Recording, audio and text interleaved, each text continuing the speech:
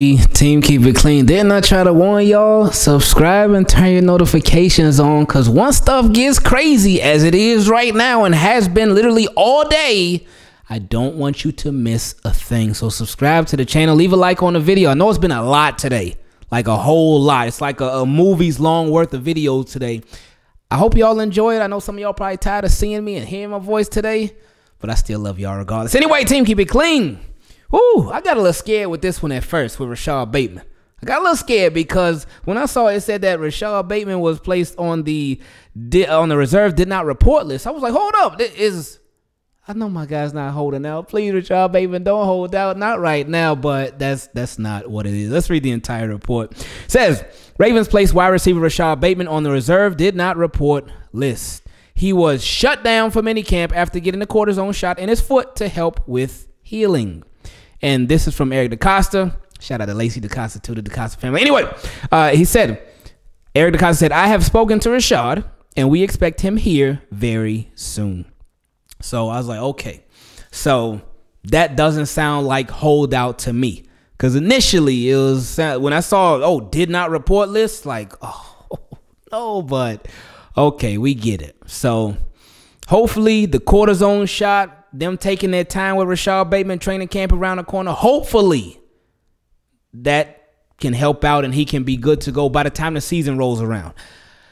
We'd love for him to be ready by training camp. And obviously he's going to have to get some practice in and whatnot. It ain't just like he's going to be, all right, cortisone shot, it heals up, we'll wait for him, hold him out to the regular season. Nah, it ain't going to be nothing like that. But he just needs to get a little bit of time of practice or whatnot. And then as long as he's healthy for regular season, that's all he should be worried about, in my opinion. But also, now, here's where it gets a little dicey. Now, we did get the answer to some of our questions. Because remember, we said it in the Melvin Gordon video, and I'm a lot more calm now with the whole Melvin Gordon thing. Because y'all know, I was thinking, are they trading JK or is Gus hurt or something like that? But I said toward the end of that video that we were going to get the answers to why they signed Melvin Gordon very, very soon. And we did, right away. It says, Baltimore placed 5 players on the physically unable to perform list, the PUP list, to start training camp. Number 1, J.K. Dobbins. Boom, there you go. There you go. J.K. Dobbins is starting the camp off on the physically unable to perform list. So we should not expect him out there now. With the physically unable to perform list, let's break it down real quick, the PUP list. At any time, at any point in time, when any of these 5 players that are on the PUP list, if they can pass the physical, the conditioning test and all that, they come off. They come off the PUP list right away as soon as they can pass it. Now, if they started the regular season on the PUP list, did the NFL change it last year? I don't remember. But either way, normally when they start the regular season on the PUP list, they have to miss the first 6 weeks at a minimum. But there's ways around that, because you could start a player on the regular season, put them on injury reserve, and now since you could bring a player back at any time from injuries, 3 weeks from injury reserve, then normally teams will do that if they know a player is going to be ready. But anyway, we get into the depths and details of all that stuff. We'll talk about that another time. So back to this. Baltimore placed 5 players on the physically unable to perform list to start camp. Running back J.K. Dobbins, so that answers why they signed Melvin Gordon. So that's cleared up. J.K. Dobbins still hurt, dealing with whatever he's dealing with. Mr. being unhappy with his contract and whatnot. So J.K. just dealing with a whole lot of stuff right now. I think J.K. Dobbins need a hug. J.K. Dobbins, if you're watching this video, here's a hug from me to you, my friend. I know right now it's a struggle, man. And I ain't mad at you. I get it, man. You want your bread. You want to play. You want to be healthy. I know it's frustrating, but we rooting for you. And we want you to do very, very, very well. Not only for us as fans, but for yourself too. So you can get that bread. So hope you cash in. But anyway, so J.K. Dobbins, fullback Patrick Ricard. And Harbaugh, they've been told us about Pat Ricard that he had a surgery this offseason, I think. And they said that he was going to start the training camp and stuff on the PUP list. So no surprise there with Pat Ricard. Cornerback Pepe Williams. Now that is not good for him in terms of the competition. Again, they can come off anytime they pass the physical during training camp, but that's not good for him to start there because, again, that nickel cornerback spot and just the 3rd, 4th cornerback spot, it's up for grabs right now. And so that's not a good way to start off. Defensive tackle Rashad Nichols. Oh, I know they still had him. And wide receiver Mike Thomas.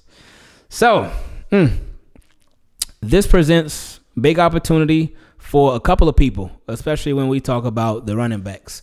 One, Gus Edwards, but he was hurt. But let's see if he's all ready to go in a couple of days when they all report. That'd be nice, because it'd be nice to have at least one of our top guys back. But if Gus is good, all right, cool. With Melvin Gordon, one thing about him, we know about the fumbles. We get it. But with Melvin Gordon, he has been despite the fumbles, he has been very productive. He puts up a significant amount of yards whenever he's out there consistently. So with J.K. Dobbins, the obvious hope is that the injury is nothing too serious. Hopefully this PUP list is just extra precautionary. And I would hope that it is. I know Ravens over the past couple of years, they've been taking a lot of extra precautionary steps.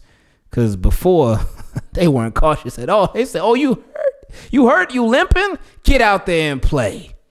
Preseason? Oh, get out there and play. But these Ravens are different. But this presents an opportunity for Gus Edwards, for Melvin Gordon, also for Justice Hill. Justice Hill's a forgotten man. You don't hear many people talking about Justice Hill. But also for Keaton Mitchell. He can take a big opportunity for this because he's probably in the same spot on the depth chart now, because first it was J.K. Dobbins, Gus Edwards, Justice Hill, Keaton Mitchell. But now it's Gus Edwards, Melvin Gordon, Justice Hill, Keaton Mitchell. So he's in the same spot on the depth chart in my opinion, but still he got to take advantage. And of course, I mean, he's going to be trying his best to do his best, because this is a job. This is a job. This ain't no play. This ain't no pick up football, backyard. No. This is professional football. So they all trying to make it, man. And with how the running back position is nowadays, how the market for the running back position is nowadays, it's that much harder for them. So, you know, he's going to be putting in work. For Patrick Ricard, excuse me. Big opportunity for Ben Mason, who the Ravens have just kept around. They drafted him, then cut him. He went to another team. Then they brought him back. Then they brought him back again, and he's still here. So big opportunity for him to really maybe not even push Pat Ricard for a job. I don't think it's a big opportunity for that. I don't think that. But maybe next year and in the future, maybe a way to really just be like, hey, to really put some pressure on the Ravens and make them think like, oh, hold up, we might have something here in Ben Mason. So this is an opportunity for him to be like, hey, I can do this. Like, hey, I got respect for Pat, got love for Pat, but I could hold it down at this spot too. Because it's competition, man. It's competition. Like, football's a nasty business. It's a nasty business, and somebody always sitting there waiting to take your spot. Waiting. That's what the draft is about. That's what free agency is about. That's what all these seasons about. That's what the whole process is about. Somebody is always waiting to take your job. Nothing personal. Well, in some cases it might be, but usually nothing personal. It's just a business. It's just a business. So that's why it's important for, if you are the man up, then you got to be on point. And if you next man up, then you just waiting, salivating at the opportunity to get out there on the field. So, and again, we talked about Pepe Williams, how they with the cornerbacks, it's a lot going on there. And then Rashad Nichols and Mike Thomas. So busy day for the Ravens. Very, very busy day for the Ravens. Just a lot coming out about Baltimore the past couple hours. So I appreciate y'all that have been here with the ride for us. All 5 videos today. Did not know it was going to be all 5. I'm like, hey, we dropping the Lacey DeCosta interview on Friday, and that's going to be it. Nope. Ravens said, no, you will do more. We got plenty more for you on the way. Okay, Baltimore, do your thing. But no, I seriously love y'all. I appreciate y'all supporting. Make sure you leave a like on the video. Again, turn on your subscribe to the channel.